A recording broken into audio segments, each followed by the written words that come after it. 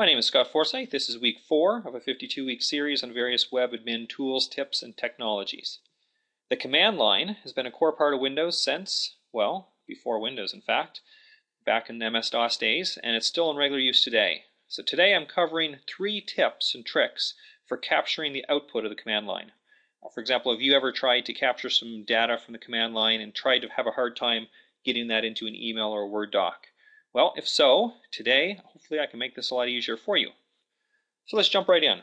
The first of the 3, actually there's 3 today I want to cover.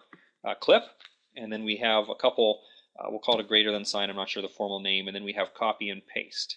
And there's actually, copy and paste is not as easy as it used to be, so I'll cover 3 of these. So the first one is clip.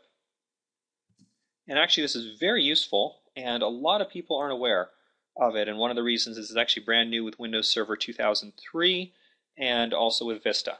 It wasn't available in XP or before. And basically, clip, it's really easy. What you want to do is sometimes you take a large list and you want to just drop it into your Windows clipboard, and then you can paste it into Notepad or your email or wherever you want to do. So let's get an example of a real large list. Let's do System32, and notice if I do a dir, this is huge, very long. So let's do a dir, how about let's do a /od, order by date, and now here's what you do. Do a pipe clip, and you can do this on virtually all command line lines output, and the pipe key, it's above your enter, so shift and your key above your enter, it's your like up, sideways, vertical dash is kind of what it is. So hit enter on this, and notice how fast it is because it doesn't have to render to the screen. Let's go in Notepad here, and paste. And there you go, the entire output. You can see your line breaks are retained. It's all there for you. So again, clip, and you can do this with pretty well any type of command and just add your pipe clip at the end. So for example, dir, let's do a help on dir, drop that into your clip, and there you go. Now you have your help for the command line. The second trick is what I've always called piping the command line output, although I'm not sure if that's the correct name or not. And it's similar to the clip, except that you use basically the greater than sign, and you can pipe it to a file instead. So let's take an example here. How about ipconfig all? Notice it's pretty verbose. There's quite a bit of information here.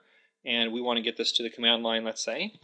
And so what we do here is we just use the greater than sign and a text. So let's say ipconfig.txt. And again, it's very fast. It's a Notepad ipconfig.txt, and there you have it. Now, the other option we have here is a double greater than sign, and this will append rather than replace. Let's do this again. And in fact, let me show you a better example. Let's do an echo hello world, and we're going to pipe this to test.txt. So now let's do Notepad, and let me show you a side thing, unrelated. If I hit the tab key, and I can loop through these as well. So the tab is the autocomplete that you may notice me doing fairly often. Okay, so I hit enter on here, I have the hello world.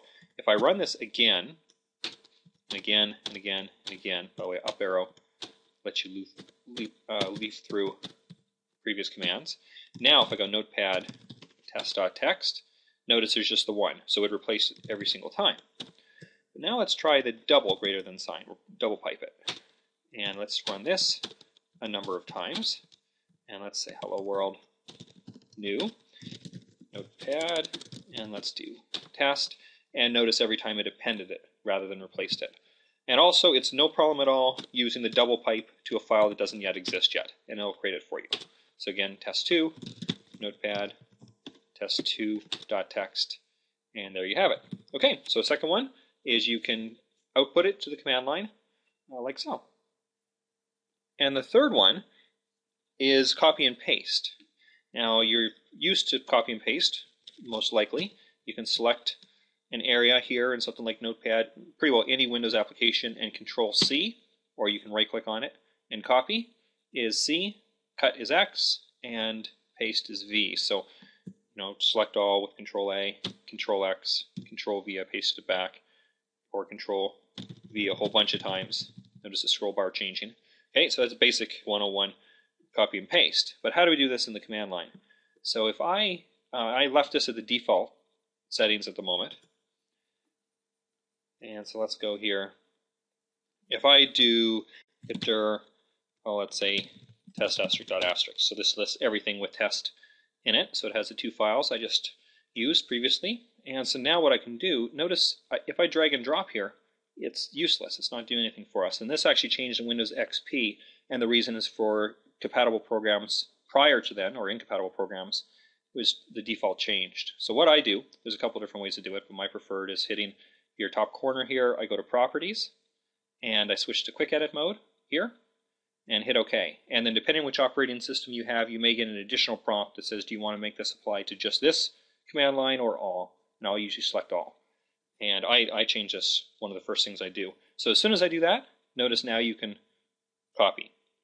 Now, what you're going to do is notice it doesn't have line breaks, and basically it's just a block of text, or block of letters, characters here. So if I'm going to hit Enter, and notice it's not Control-C, you hit the Enter key to capture this. And if I paste this, there you have it. And now notice the carriage returns are immediately at the square block of text. So it's something's going to be a little bit messed up for you. You have to manually insert your carriage returns. But this is how you do that. So again, in your drop-down Properties, turn on Quick Edit mode, and as soon as you do that, you can now copy and paste anything that you see here from the command line. So there you have it, 3 tricks. Simple, but they're very powerful and very useful to be able to capture the output from the command line. Thank you. Hope you tune in again next week.